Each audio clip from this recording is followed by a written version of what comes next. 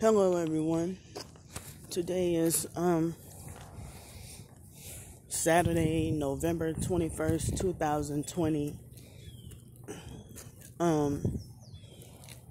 So how is everyone? How y'all doing? It's 6:20 a.m. and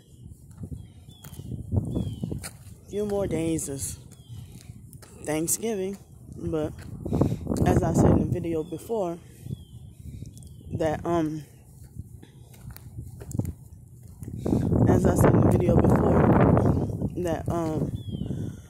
yesterday, one of those videos, I said that I'm not gonna have anywhere to go or anywhere to exist, really. So yesterday afternoon, I was somewhat still working a little more on my book talking about homelessness experiences. And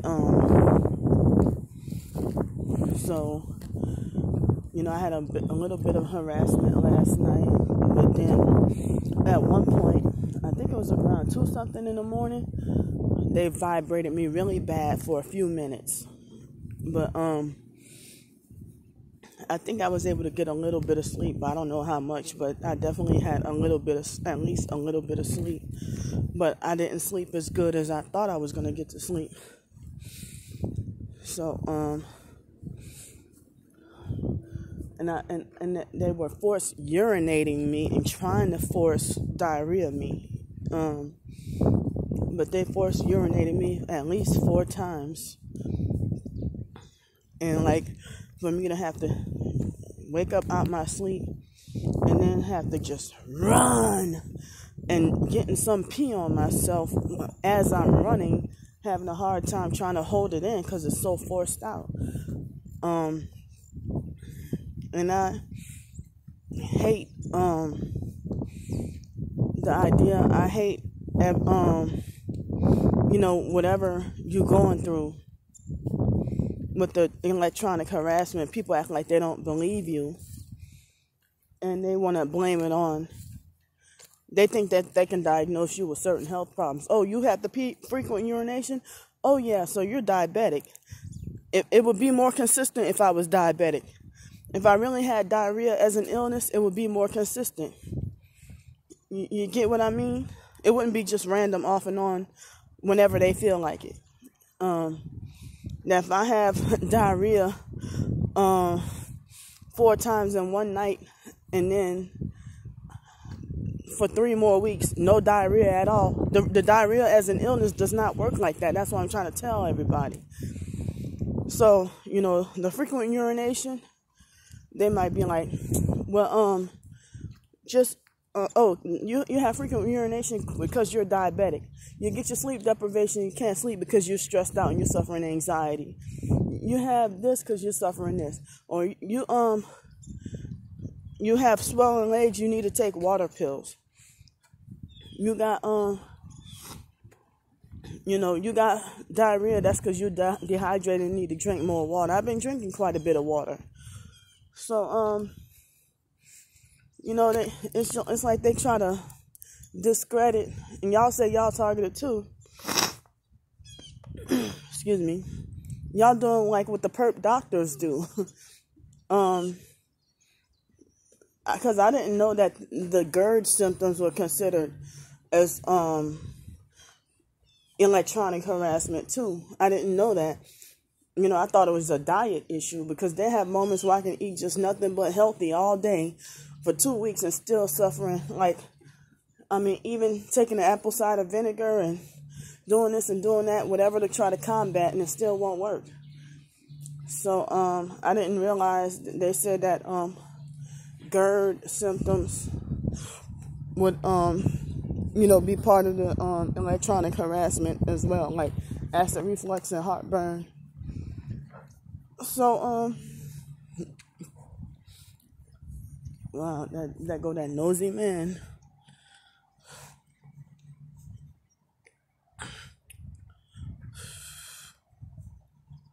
So, Oh, hello. So, yeah, so, anyway. So, with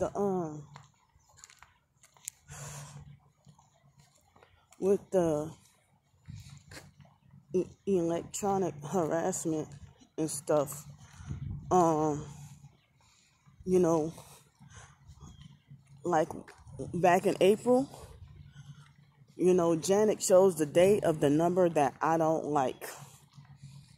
Because it was the day after we got our stimulus check. And she was all excited and freaking rented a car and was anxious to go down to Miami. And maybe she had more connections and a bigger network in Miami. And that might have been why she sent me down there. I'm like, well, whatever big street theater incident, why she couldn't have that happen here in Pensacola? She went as far as renting a car with the stimulus money because she was freaking out and throwing tantrums because her narcissistic husband was manipulating her with the money and she needed money for food for her and her kids. I meant to say her son. She only had one child. And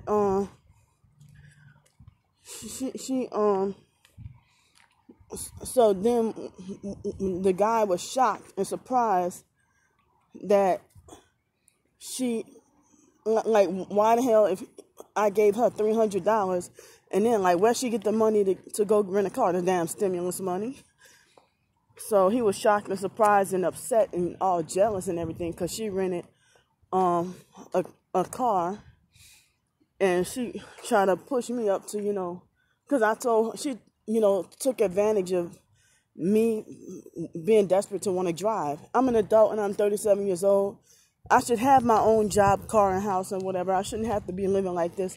And the self-righteous, narcissistic, fake Christians want to bully, harass, and lecture me. And they pervert the, be content with what you have and falsely accuse me of being covetous. When I was supposed to have been entitled, yes, the foster mom took thousands of dollars away from me, and also biological and other family members had stolen and robbed me of what I was entitled to, what was mine, that they robbed me out of. So I don't want to even hear anything about me being entitled or acting entitled or anything when my entitlements that were rightfully belonged to me were robbed. Stolen. So, even for me to simply want to work my own job is blocked. I'm blocked from that, and then, with this targeting, hardly, I almost want to say nobody. Well, it feels like nobody, but I'll say very few people most people don't want you to, get out of your situation. They think y'all should be kept low. And, I was saying that meant that nosy, I'm not saying he ain't got a right to sit on his porch, but when I'm walk outside and I'm doing videos and I pass by his house, it's like he's there to freaking sit outside and listen. I was suspicious because I guess that was his son that has the white car with that had one tail light. So this man, when I'm doing videos, he come out and listen in. He's already sitting there before I turn the corner, and he'll listen in. But when I'm not doing any videos, he's not sitting outside. So anyway, back to my story. So Janet took a day that I don't like, and because I have a thing with numbers, and I didn't tell her my weaknesses or my thing with numbers, but it's like, the perps psychic and know all your weaknesses and everything that triggers you without you even having to tell them. Probably because of the so-called profile put on you. And so she chose April 16th. I hate to utter or even say that number. To have me go drive. And the brand new Malibu, it wasn't brand new, but it was kind of new Malibu, and it had a funny smell. when they called themselves disinfectant for coronavirus, the car had I mean the strange chemical smell. So then when I went to go drive, I don't even know if Janet herself, they had a lot of perps around, like this white GMC SUV that's kind of small, with gang stalk and be ready outside when I'm coming downstairs. And then they would have a whole bunch of people just swarming me like bees in that complex that they know damn well they don't live there. And then Janet's neighbors below me were perps, and it was always it was like the guy was black and the female was white, and it's like the guy was beating the woman and kids.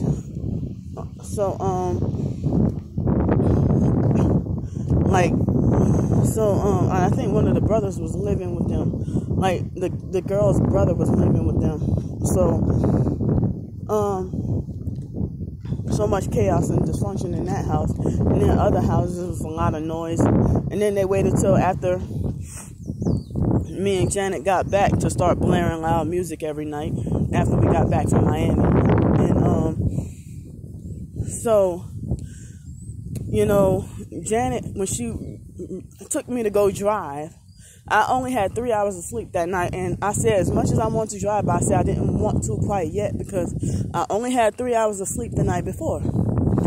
And so when I got in the car and started to drive, my leg was automatically, the right leg, where, you know, you press on the pedal. That doesn't happen when I drive, any other time when I drive. So when I tried to go and drive, my leg was involuntarily and uncontrollably shaking the whole time I went to try to drive. And so I was so scared after that started happening that I didn't even get outside of the complex to go drive, and I didn't even feel right. So I went and parked the car back, and next thing you know, my leg wasn't shaking anymore once I got out the car. So people would falsely interpret that as just freaking me being nervous, you know. But no, I'm and other so-called targeted individuals acting like they didn't believe me when I said that I had to have been hit with the energy weapons on purpose to prevent me from driving, even on a day I don't like, and a new car and stuff. You know, it's just a Chevy Malibu. But that car wasn't as comfortable as the Lincoln Town Car, but the Lincoln Town Car was older. Excuse me, but I hated that the Lincoln Town Car, you know, it moves slow, and the Malibu, of course, it drives fast, you know. So I like fast riding. I don't like slow, because when I was the cab driver, the cab cars, like the Ford Crown Victoria, the Police Interceptor, and the other one, the Mercury Grand Marquis, you know, they move slow like that Lincoln, you know. But I never drove the Lincoln. But Janet asked me which one I wanted to choose, the Lincoln or the Malibu, and I went for the newer, not the fancy luxury. But I guess that could have been my opportunity to drive a doggone, because I never in my life got to drive a luxury car, a luxury vehicle. Fact about me, Candy Grand Prix never got to drive a luxury car. Or, you know, I never got to drive a luxury vehicle. The closest to luxury I ever got to drive was test driving the Expedition, the 2018 Expedition. I love that. And I like driving the Ford Escape. It was fun too when I rented the car. But I drove the Ford Fiesta when I rented it a while back. I freaking hate a Ford Fiesta. Can't stand it. The pedals feel weird, like a 2002 Dodge Caravan and certain Chevy vehicles. I don't like the way they feel uncomfortable.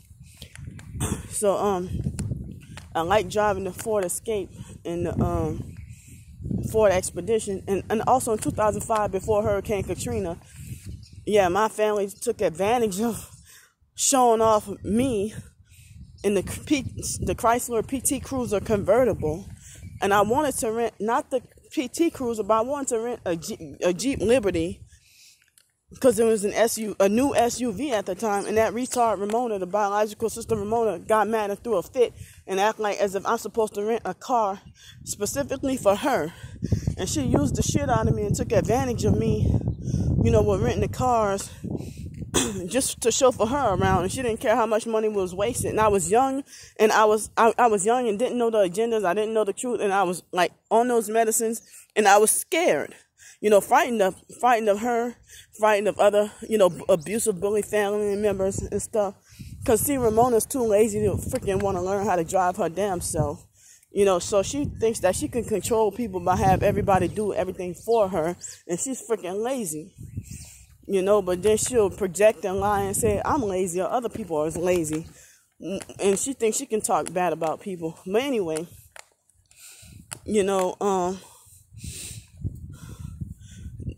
all these opportunities in life. I want to say that,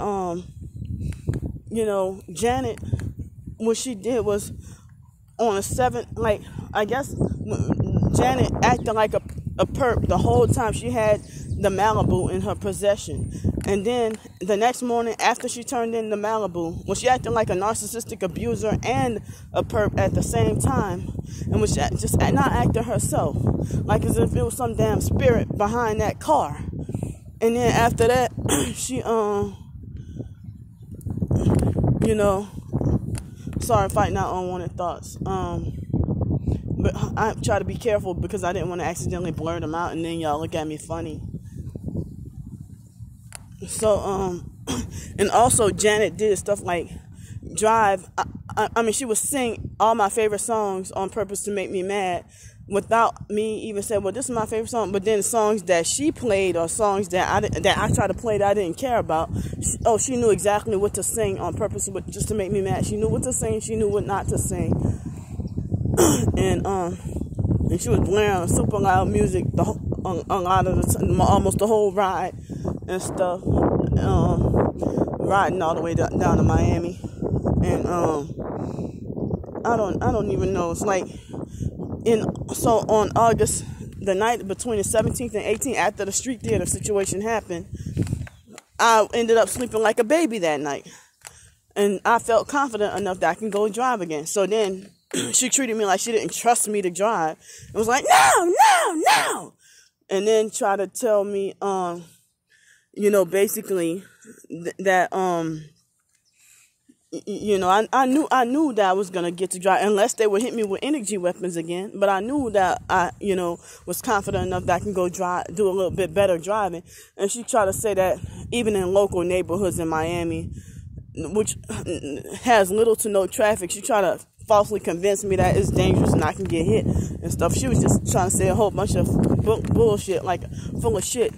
And it's like, I felt bad or upset to even go to Miami because, the only good thing was me going to Aldi, Trader Joe's, and Whole Foods was the only positive thing or the only thing that I appreciated going there. But other than that, she had me waste my stimulus check money going out there and then buy up all this food and then wait till after all the food is bought for the month and me trying to stock up and stuff. Then she kicked me out and put me in a hotel, because she believed that fake coronavirus bullshit, So anyway, she acted like a narcissistic perp the whole time the car was in her possession. And then afterwards, she ended up, after she turned the car and she was back to her normal self.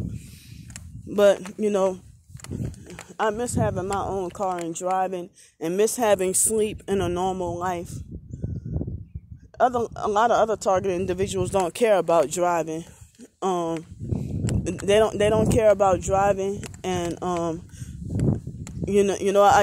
guess the perps harass you to make sure they end up manipulating you into hating driving ever again. Like if you used to love and enjoy birthdays, they make your birthday miserable every year on purpose to make you hate birthdays. If you're cute and good looking, they attack you with electronic weapons so bad that they turn you ugly. That they deliberately and on purpose turn you to be ugly and unrecognizable.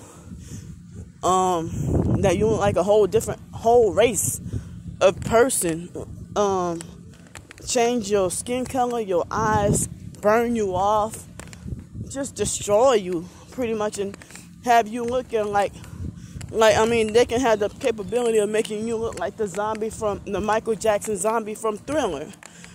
I mean, they cook your organs like they were, vibrating. They were cooking me last night. I didn't feel heat, but it's like sometimes, when they vibrate your body, you feel like you're boiling. I mean, it feels like as if I'm boiling without the heat. But I get the electronic harassment worse when I have a roof over my head, when I have a place to live. So I'm surprised that they must be really mad at me to have me vibrating and I'm outside homeless, because they didn't do this for at least 2 years, for a long time, probably longer than that I get no vibrating when I'm outside. And now that I'm outside and they have me vibrating, on purpose to make sure I don't get to go to sleep. They don't forget driving, they don't want me to function, because with the sleep deprivation, it's dangerous to eat while I'm sleep deprived, because I can choke, and I have nearly choked. And then, when I'm sleep deprived, people treat me even worse, because they think act like I'm slow and retarded, and they exploit and take advantage of me acting quote unquote slow and retarded, and when I'm sleep deprived and they treat me like I'm slow and retarded, I guess it's easier for them to gaslight me and play all kinds of games. It's dangerous and scary, to be sleep deprived, but I'm still feeling the effects of the deprivation. And it takes a toll on your heart. The fact that doctor said that me being sleep deprived, that my heart was slightly larger than normal. And I'm like, well, why would my heart being, larger than normal? I already had heart murmur when I was 2, and I had 2 strokes when I was 5. So that man saying that the doctor saying my heart was slightly larger than normal in 2017, I kept ending up in the hospital, because they hit me with the electronic weapons so bad, and they think that shit is funny. According to them, that's funny, to remotely manipulate you into having all these involuntary bodily functions, so people can think something's wrong with you, or they think you purposely peeing on yourself, or they think you're like incapable or mentally unstable, that you can't hold your bladder and stuff like that, or you can't hold your bodily functions. But it's not you, it's it's them. But at least I clean up myself at my earliest convenience. I clean up after myself. I really hate that they think this is funny, to destroy other human beings like this. And I thought it was just me. And when I was living in Greenville, South Carolina, they used to heat up my body. And even in 2008, I was hit with the electronic weapons and didn't realize what was going on.